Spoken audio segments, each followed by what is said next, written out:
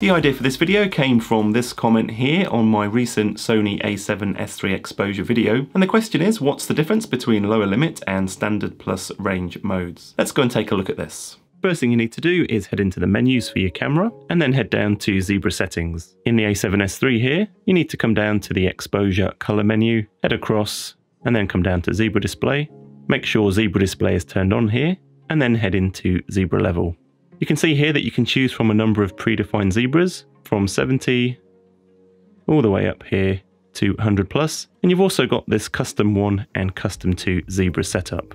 Let's head into custom 1 and notice here you can set two different modes. You can either set lower limit or standard plus range mode. Let's start off with the lower limit mode. When you're using lower limit, you can set a zebra value all the way up to 109 plus and all the way down to 50 plus. So what does this lower limit mode do? Basically, the lower limit mode will show zebras for anything in the scene that's above the limit that you set. So we've set a lower limit here of 50 plus. If we just OK that and come back to our view, you can see we've got zebras on most of the lighter areas. If we go and increase the exposure of this image, for example with ISO, notice that as we increase the exposure, zebras appear on more and more areas of the image. And that's because it's going to show us zebras for anything more than 50. And as we continue to increase the exposure, we get more and more zebras, and if we keep going, we'll eventually get zebras covering the whole screen.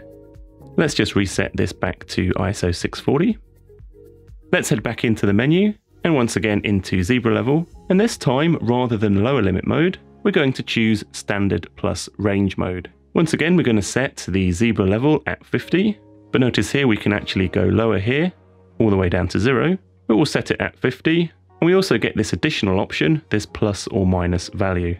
Let's start off with plus or minus 1. Basically what this will do now is it will show zebras at 50 plus or minus 1, so basically from 49 to 51. Let's hit OK. We can see we've got a few zebras here. Let's once again go and increase the exposure by increasing the ISO.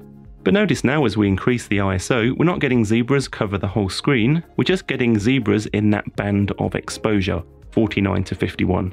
And once again we can keep going up, and we're only going to get zebras for that band of exposure. And if we go all the way up here, notice we don't have zebras covering the screen. Let's just head back to ISO 640 and we'll head back into the zebra setup.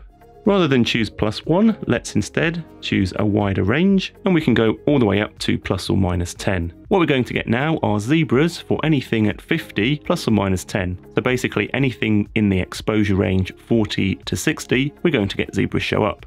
Let's hit OK. Notice now we're getting a lot more zebras on the screen because we've increased the range of exposure where zebras will appear. Once again, let's increase the exposure by using ISO, and as we head up here, we see zebras covering more of the scene. Anything from 40 to 60 will show zebras.